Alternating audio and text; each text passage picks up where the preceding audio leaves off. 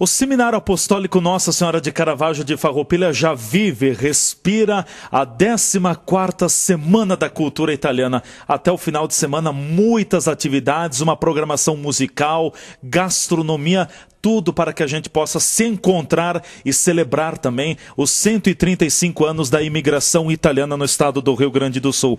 Viva a história de um povo que passou de pai para filho e os ideais de trabalho e progresso. Uma história fatta de arte, amore e fede é o tema da Semana da Cultura Italiana. Padre Anesio.wmv, reitor do Seminário Apostólico Nossa Senhora de Caravaggio, já aberta a Semana da Cultura Italiana. Enfim, dias de celebrar, de comemorar este feito, esta saga da imigração italiana.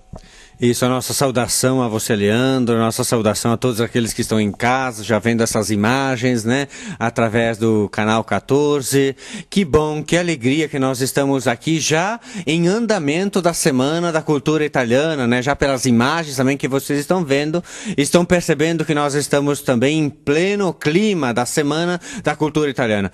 E ontem à noite, já com toda a programação que nós tivemos, com a abertura oficial, né, da Semana da Cultura Italiana, com a presença do Coral Radice d'Italia, com a Inês Rissardo com o Supaião. Foi realmente um momento de festa, um momento de alegria, onde que tantas e tantas pessoas puderam prestigiar e viver assim esse momento. Padre Anesio.wmv, qual é o propósito, o objetivo da Semana da Cultura Italiana aqui do Seminário Apostólico Nossa Senhora de Caravaggio? É realmente proporcionar uma recordação dos costumes, valorizar a etnia italiana? Exatamente, Leandro. Celebrar os 135 anos de imigração italiana, né? Principalmente aqui no sul do Brasil, São Paulo também, que são muitos italianos, mas claro, da nossa região aqui, Farroupilha, Garibaldi, Bento Gonçalves e assim toda a nossa região aqui do sul. Quando nós falamos de imigração italiana, a gente celebra assim com festa, com alegria, é verdade, né? Mas se nós formos pensar, Leandro, como aconteceu mesmo quando vieram os primeiros italianos para nossa região, acredito que não foi tão fácil, né?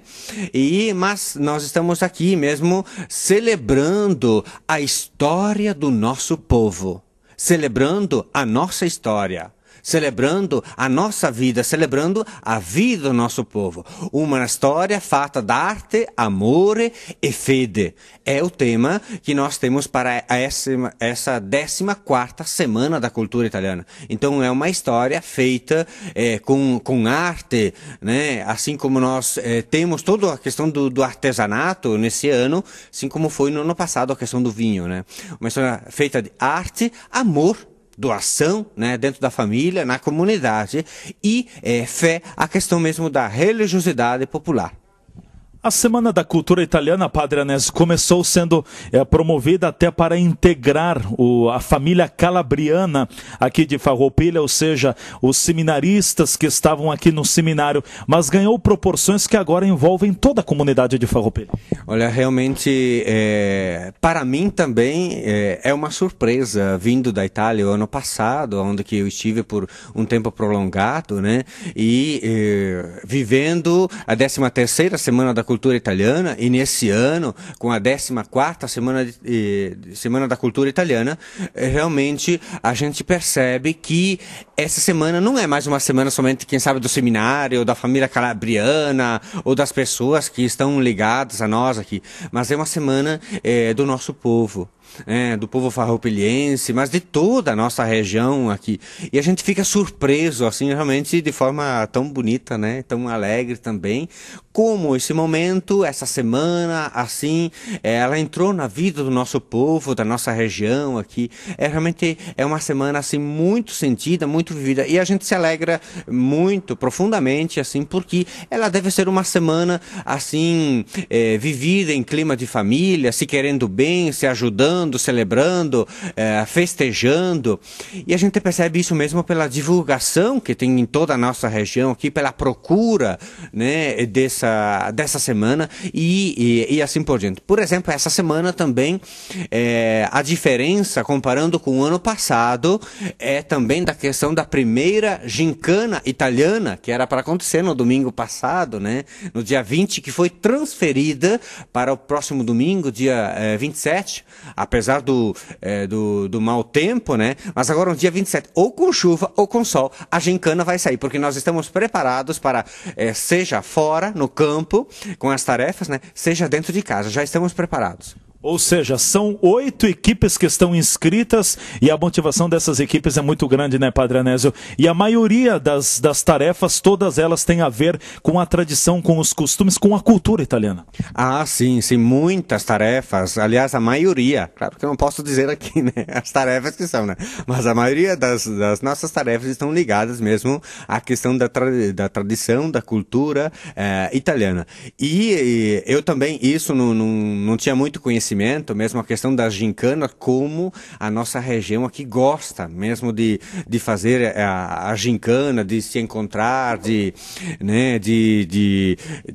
celebrar assim dessa forma, né? Então a gente percebe assim que tem muita animação mesmo das equipes que estão se preparando e muito, né, para a questão mesmo dessa jornada da primeira gincana italiana, que vai acontecer então no próximo domingo. A gente sabe de toda a organização que está acontecendo por aí e nós também estamos preparados e esperando. Padre Anésio, em termos de programação, nós tivemos na noite desta quarta-feira a solenidade de abertura da 14ª Semana da Cultura Italiana, as autoridades presentes, Grupo Sul Paion, Inês Rissardo, Coral Radize de Itália, e para esta quinta e sexta-feira nós teremos na quinta-feira a Noite Cultural e na sexta-feira a Noite do Filó. Exatamente. Então a gente aproveita também para fazer a nossa divulgação daquilo que irá acontecer, né? Assim como ontem à noite, hoje nós temos a Noite Cultural, então com a presença do grupo de dança Ballo d'Italia de Montebello do Sul, depois os colonos Zoscarpão de Caxias do Sul, o Coral Vale dos Vinhedos de Bento Gonçalves e o Coral do Hospital Tacchini de Bento Gonçalves.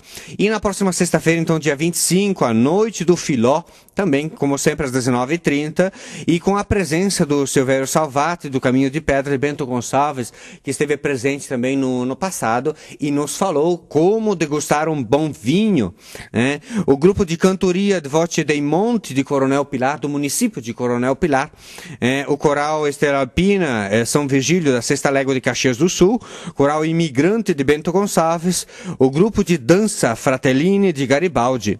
E assim nós chegamos ao sábado com a janta da polenta, né? Antes disso nós temos a missa às 18h30, celebrada também por mim, em italiano, né? E com o grupo Fratelli e Fratellini na animação, que também já está tudo preparado. E após então a famosa janta da polenta, com música ao vivo do Benhur Toledo, italianíssimo. Não sei se querem também que a gente fale da janta mesma, daquilo que vai ter, né? Aliás, vai ter coisa para comer aí, e muita, né?